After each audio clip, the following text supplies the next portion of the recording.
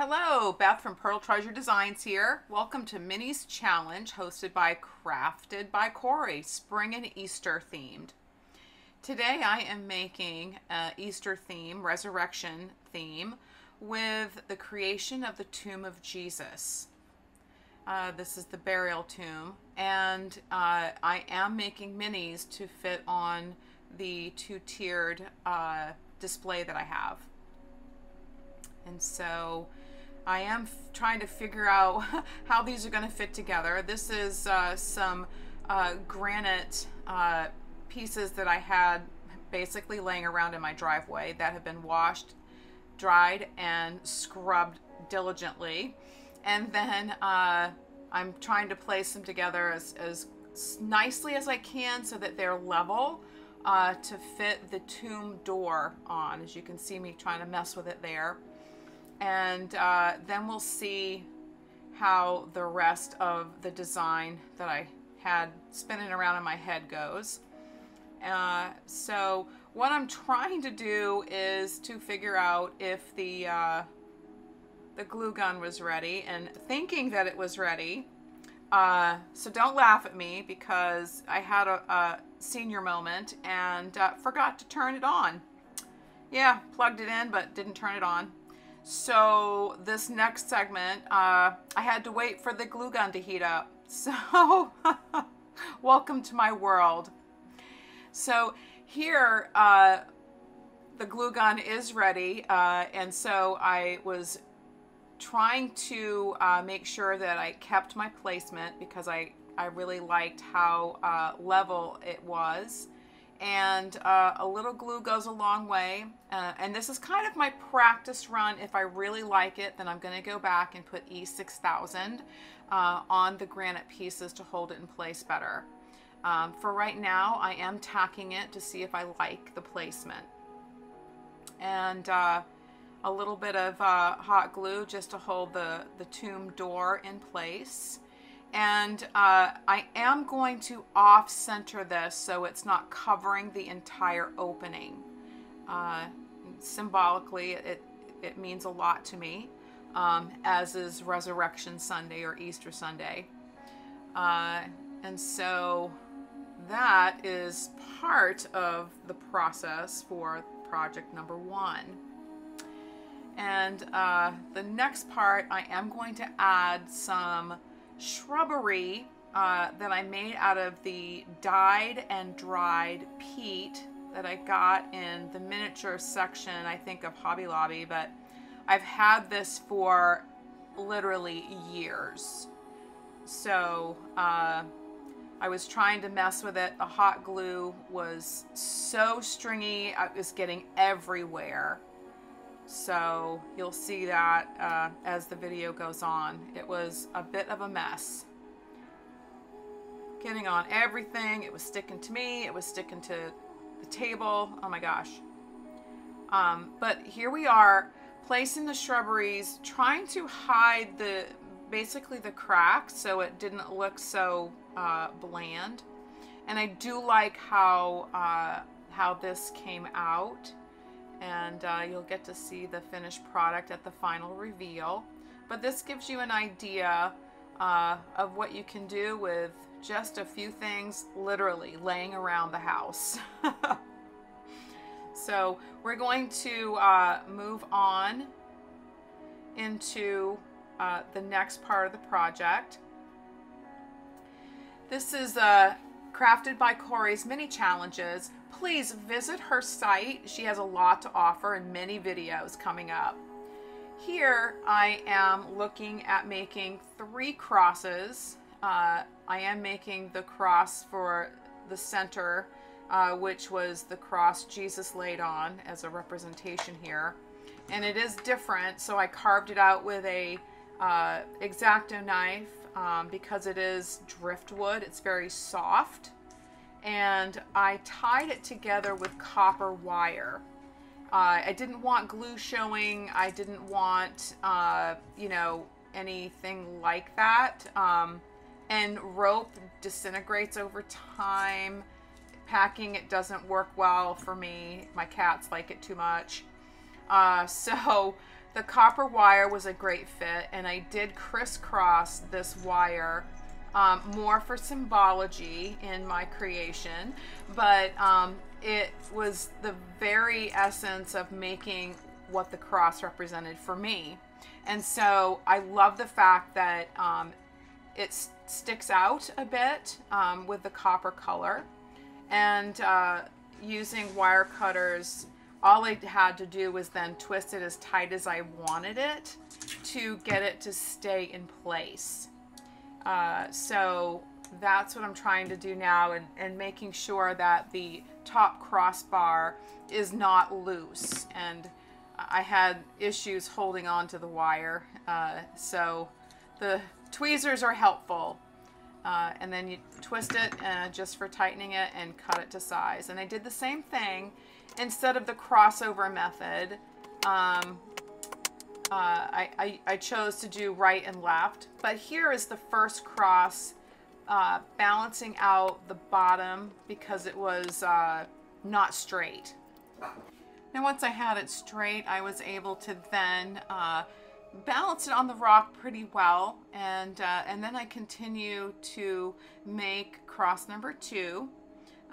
Again, that driftwood is very soft, and I was able to make it pretty easily so that it would stay connected to the base of the cross. And then I'm looking for just some even pieces without too many stems sticking out, so I didn't have to cut anything. And the wire, I kept 3 loops on the right and 3 loops on the left, just to make them different, and cut it with wire cutters and twisted it closed as tight as I needed to. And again for the third one, again cutting that notch so that the stick would basically nestle inside of it. It would be easier to hold in place with the copper wire. And then once we got that done, I was able to secure the end of that by twisting it together to make sure that cross beam didn't come loose, and cutting the wire so nobody cuts themselves or gets caught on it. And then it's time for this next part. I'm going to place the cross on top of these basically river rocks that I had in my backyard. And once they were washed and scrubbed and dried, I was able to then place the cross there, and it worked out pretty well. And then I decorated it with some greenery, small shrubs that you might find in the Middle East and in Jerusalem at the period time. And so it is dyed green, dried moss or peat, and it makes great shrubbery. So that was one of the projects. And I'm just decorating it here, trying to fill in any of those blank spaces to hide the glue. And then we'll go on to cross number 2. And I did use E6000 glue on this, and it does dry pretty quickly, but you may have to, you know, balance it so that it dries in place until until it is dry. So that was one of my little challenges here, just because, you know, it's rock, you know, and they're not level. So I'm going to let that go for just a minute, and you can see the process.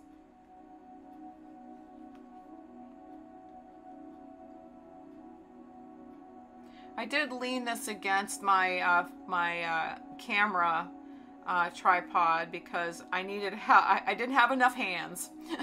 So the third one, I decided to lean against the rock.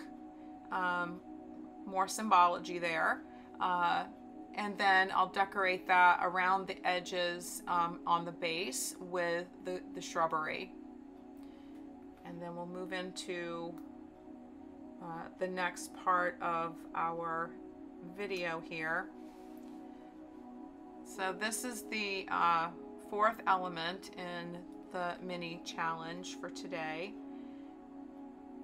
And now I'm making the crown of thorns. I decided to use 1/2" needles with black wire.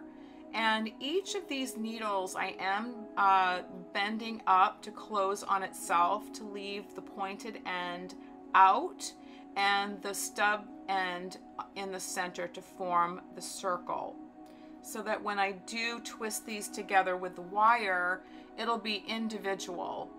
So I did this, and you're going to see the process in just a minute here. And I did lose one. Welcome to my club. And I still haven't found it. So we're going to turn this over onto the jewelry pliers and close that gap. And you want to make sure that you do that as well as you can, because you don't want it to come off once it's twisted together. It'll leave a gap in your crown. Very easy to do. These needles or pins I did find at a thrift store, so I'm not quite sure where you would get these. I come across these a couple weeks ago when I was out and about, you know, shopping, and I haven't really looked for them, so I will try to find that for you. So we're finishing the crown of thorns, and we're gonna start with that twisted wire. And I did make a loop so I'd have something to close it with, and then I add on one pin, twist it 3 times, add another pin, twist it 3 times until I got the desired length to form the crown of thorns. And you'll get to see the final product at the reveal. But we're going to continue with that so you can see how it is put together. And pardon me for being on the edge of the screen. We'll try to, I am trying to get better with that. So put it on the wire, twist it, put it on the wire, twist it. And I'm just flattening it out to make sure that I don't lose the prepared thorn. And here I'm twisting it to make it into the circle that I want, and combining the wires in and through the other part of the wire and twisting it around and cutting it. And then you'll see the final result at the reveal.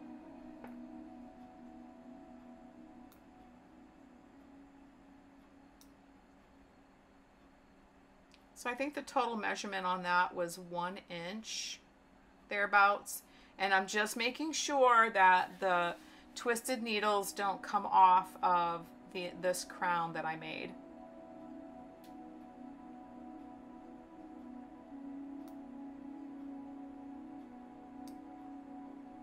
Cross number 1. And then we're going to move on to cross number 2. And cross number 3.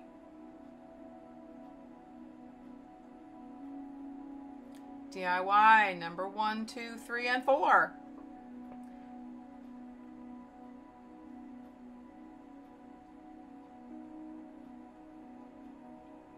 And DIY number 5.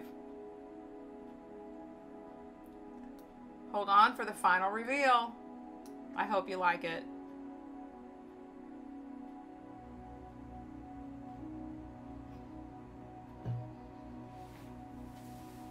Now remember, follow at Crafted by Corie. She's got some amazing videos. We want to encourage each other to follow along and subscribe. Thanks for watching.